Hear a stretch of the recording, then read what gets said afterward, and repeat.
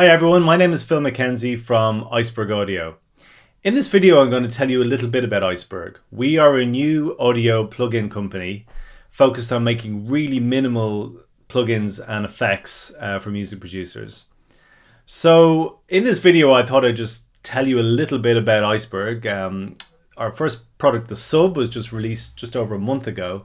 And we haven't really had a time yet to kind of get in there and tell people about us and what we're working on and show more behind the scenes, which is what we really want to do.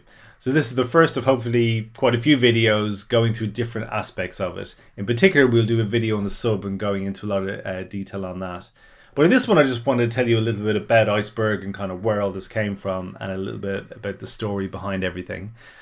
So basically this started with me a few years ago.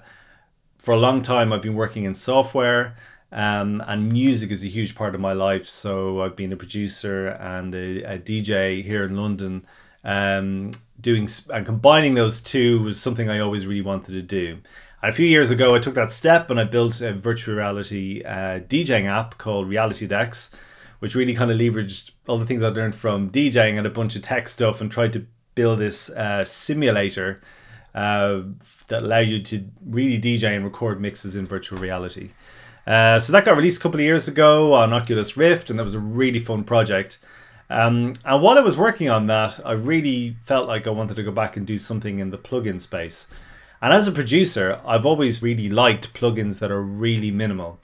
I'm a big fan of bigger synths, and I have to say when I started building my own synths, I feel I did what a lot of developers do, which is great, but it's interesting to see the path I found myself on, building a very large wavetable synth. So I have quite a large wavetable synth, about 50–60% completed.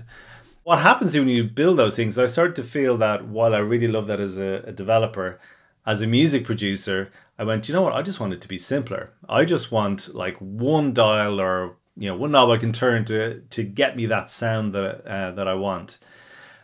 So I started taking a slightly different approach. I said, well, how can I make synths and plugins and effects and everything much simpler? So I started doing a bunch of prototypes that were based around making much more minimal plugins. And around about the time when I had some of those have been going, I got introduced to Davide Gubitoso, or Gubi, and he had this idea for a plugin called the Sub that he'd been working on for quite a few years. And he had sketches, and the whole thing worked out about there being a need for a more minimal sub-based plugin. So we started talking about that and realized it would be a really good idea to work together to bring this to life, because we really saw eye to eye on the more minimal side. And Gubi really knows this area well because he's a working producer day to day, doing a lot more full-time production than I've ever done, doing stuff for TV and film and working in the EDM scene. So he's really up on what everyone needed, and I think that kind of complemented everything I've been doing quite well, so we thought we could work well to work together. So we started building out prototypes, got a prototype going quite quickly. And then what we started to realize that although it's a small plugin, there's just a lot of devil in the detail, really, in terms of making it right. And we also had a journey to go on the user interface, because the user interface is incredibly important in plugins. So we went through multiple iterations on that and eventually met Dimitro, who helped us put together the GUI you see now on the sub, and doing lots of the really awesome 3D renderings and stuff, which are really fun. So in another video, we'll go through the sub in a lot more detail, tell you more about that journey and tell you a lot more about the inside of it and how it all works and everything.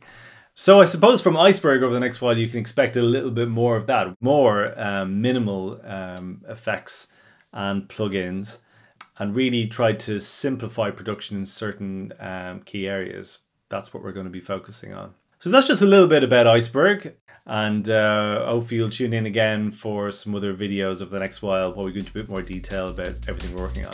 Thanks.